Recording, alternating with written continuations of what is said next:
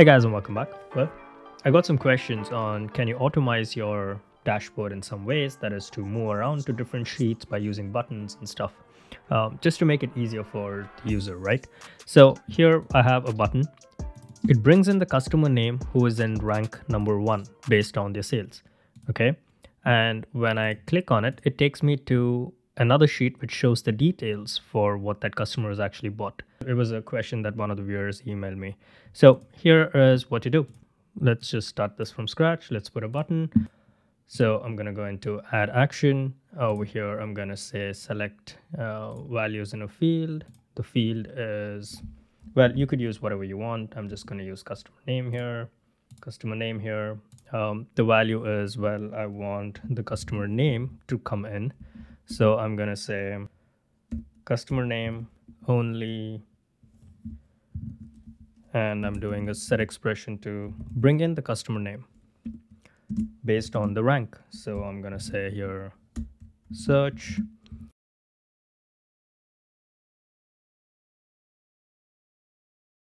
Great. This is what helps me choose the customer name, right? And then let's go into, well, let's just see if this button works. Let's remove this. Right. So now the customer with the top name has been, or the top rank has been selected. So let's just make this. Great. And now let's add a navigation to it. That is, I want this to go to a particular sheet, not next sheet. We go here and we say, go to a sheet defined by the sheet ID. And how do we define the sheet ID? Well, if you see here, so you have your link, you have your app ID, this anything after app / you get your app ID till the next, and then you have sheet, right?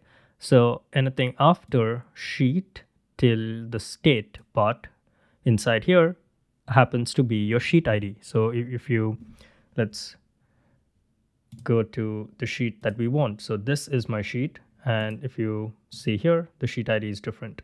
So let's copy this particular sheet ID and let's go back to our button.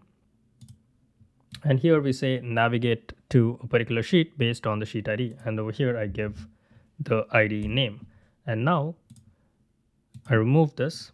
And when I click on this, it's going to select the top ranked customer and then automatically navigates to the details sheet. So you could see how helpful this button can actually be, right? You could do basically a lot of things to like move around to different places, have different kinds of selections that the buttons can actually make based on different variables and stuff.